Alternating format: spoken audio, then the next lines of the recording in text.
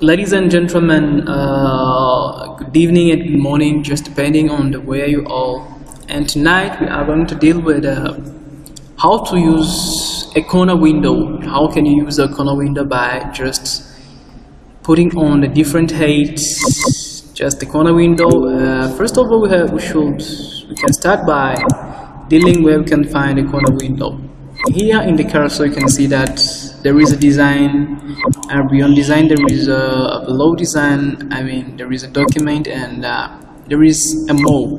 We found this in the toolbox, and in the toolbox now we are going to deal with a corner window. Here, as you can see, we can just make a double click for opening, and here we can see the preview and positioning.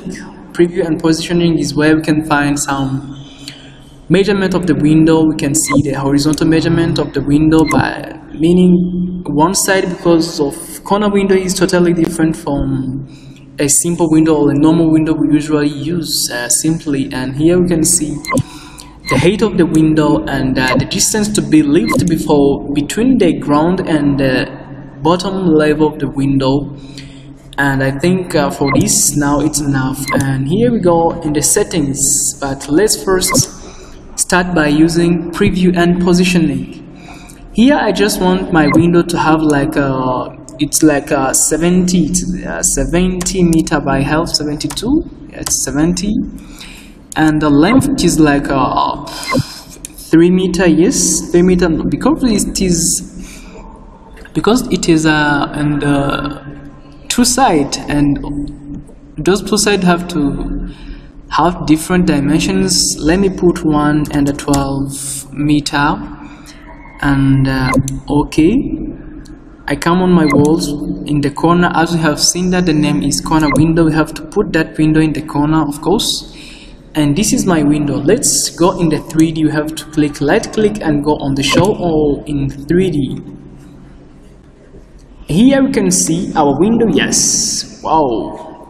Now I'm going to deal with the measurement of the window. We can exclude or expand our window for like 3 meter, depending to the measurement of our window.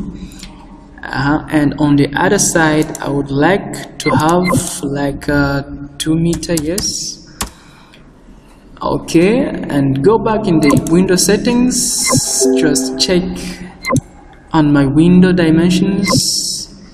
I go to this window, check and decide the divided parts, and I decide that horizontal lower part, horizontal lower, it is it's like 3, and I go continue to just changing the colors. And for this, it is like removing that lines you see that close the glass when the window is on the wall.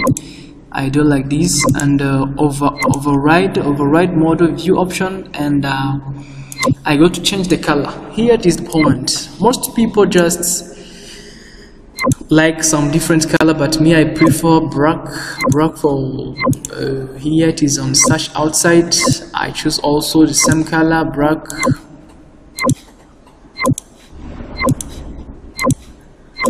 Yes, here we go. And for the glass, just let me left with the clear first, clear glass. Yeah, okay. And I come back to the preview and positioning and select here it is between, it is like a 2 meter. Let me put 2 meter, and then enter. Go in 3D. Now we have our window. Wow, cool.